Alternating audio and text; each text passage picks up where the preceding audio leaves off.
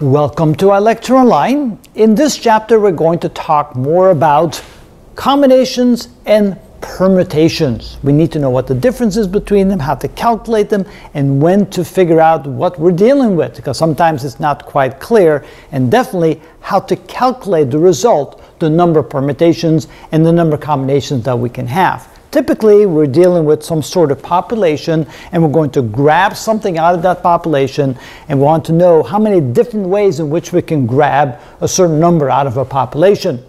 And we want to know how many permutations there are and how many combinations there are. Now, the main difference between the two with permutations, that order does matter. Let's say we have 5 numbers in a bag, and we're going to pick at random 3 numbers out of the bag. Well, n equals 5, that's the total number that we have, and r equals 3, that's the number that we pick out of the bag. Since the order matters, it does matter how we pick them out of the bag. 1, 2, and 3 picked out of the bag in that order is not going to be the same as picking number 2 first, then number 1, and then number 3. These are 2 different permutations. But when it comes to a combination, order doesn't matter. If I pick out number 1, then number 2, number 3, that's exactly the same as if I pick number 2 first, then number 1, and then number 3, because in the end I end up with the same 3 numbers. That's all that matters when we're dealing with combinations. It's which numbers do I end up with, not in what order do I pick them, or what order do I put them on whatever it is that I put them on. So therefore we have 2 different equations. Now notice they look somewhat similar.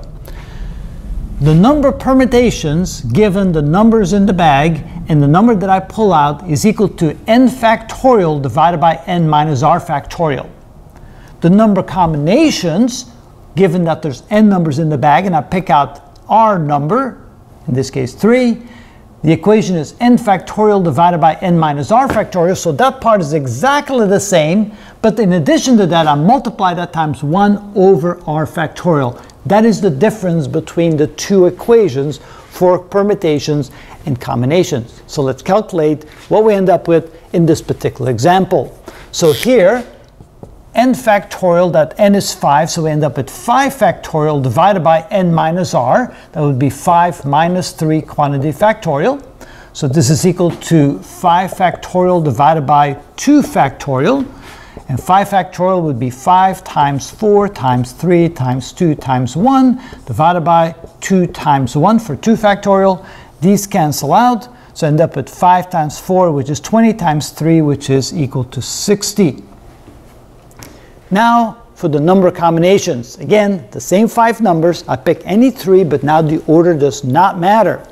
So here I end up with n factorial, which is 5 factorial divided by 5 minus 3 factorial, but I now multiply this 1 over r, which is 3 factorial. All right, what does that look like? Well, the same as before for the first part of the equation. That is equal to 5 factorial divided by 2 factorial times 1 over 3 factorial. So it's equal to 5 times 4 times 3 times 2 times 1 divided by 2 times 1 times 1 over 3 times 2 times 1. So notice that these cancel out. I still end up with 60 times 1 over 3 times 2 times 1, which is 6. So 60 divided by 6, which is equal to 10.